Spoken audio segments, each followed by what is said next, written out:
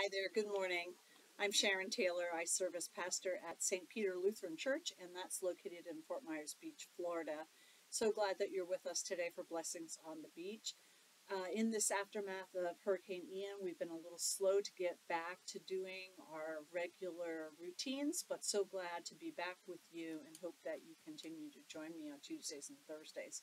And our congregation now is being housed temporarily at Peter's Lutheran Church in Fort Myers, and so we're meeting now on Saturday mornings at 10 a.m. and we will be live streaming and taping that so that you can join us at any time after Saturday morning for worship as well. So today I'm going to be reading from Joan Chittister, and this is called The Breath of the Soul, Reflections on Prayer. And this one's called Authenticity. A quote by C.S. Lewis: "The prayer preceding all prayers is, quote, may it be the real I who speaks, may it be the real thou that I speak to," end quote. False gods are very easy to come by in life. They seduce us with power and money and fame. They are the things that I can't give up, the things I can't do without, the things that shout out my identity to the world so that the world can know how important I am. We make gods out of the positions we hold. If people don't know what they are, we make sure to tell them. We make gods out of the social system we have cultivated, about who invites us where to do what. We make gods out of the money and the baubles and the trinkets of our lives. We learn even to make gods out of the very religious practices and spiritual disciplines that are meant to lead us beyond ourselves to God.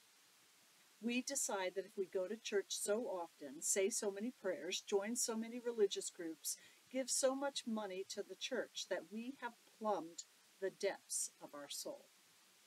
And in it all, we develop a totally inauthentic self.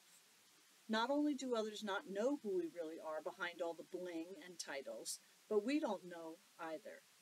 Not only have we fooled others about what we really think and who we really are, too often we fool ourselves as well. More than that, too often we stop thinking about anything of real value at all. We stop questioning our own motives. We fail to stretch beyond the comfortable spiritual conversations of another time and age.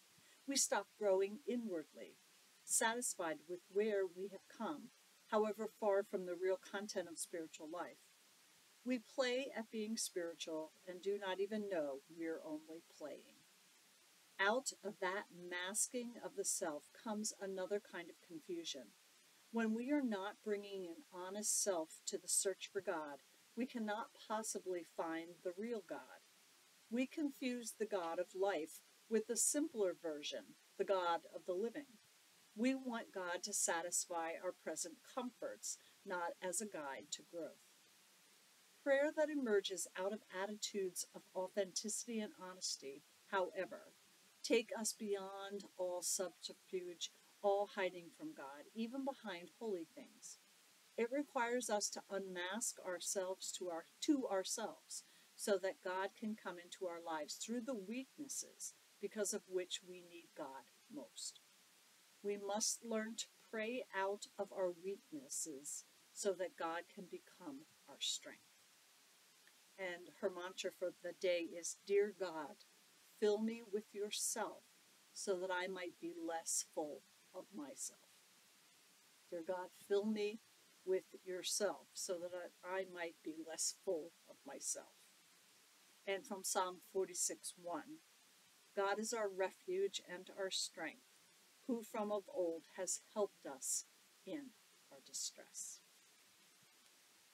There are, times in life when all of those things that we have used or replaced God with, these little gods, little g gods, there are times when we don't even realize that we are replacing God with these things of life, or these expectations, or these false selves that we have. But I was thinking about how just coming out of this tragedy of surviving Hurricane Ian and what that whole process does to our sense of self, right? So it unfortunately, involuntarily awakens us and shakes us to our core and has us really have to struggle with, where am I putting my trust? In what am I putting my hope? And have I used things and people and even religious practices, as Joan said, I used those to replace God, to replace a relationship with God, and replace that going deep in myself and developing a relationship with the true God, the only God that brings abundant life. And so when things are stripped away from us that we have put our trust in, it's those moments that we really have to wrestle with God and wrestle with ourselves to say, what is it that I trust? What is it that's important in life?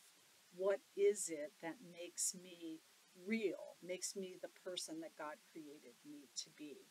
And are those things dependent on physical possessions or money or fame or any of the other systems that she talked about here?